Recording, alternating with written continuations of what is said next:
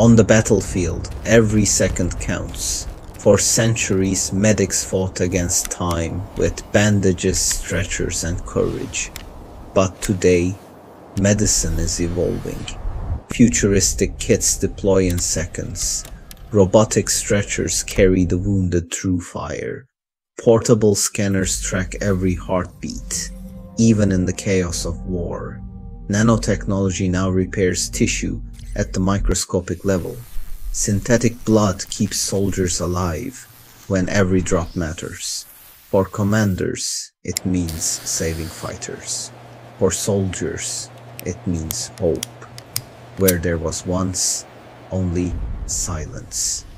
This is battlefield medicine, healing at the speed of war. And in tomorrow's conflicts, it may decide not only who survives, but who wins.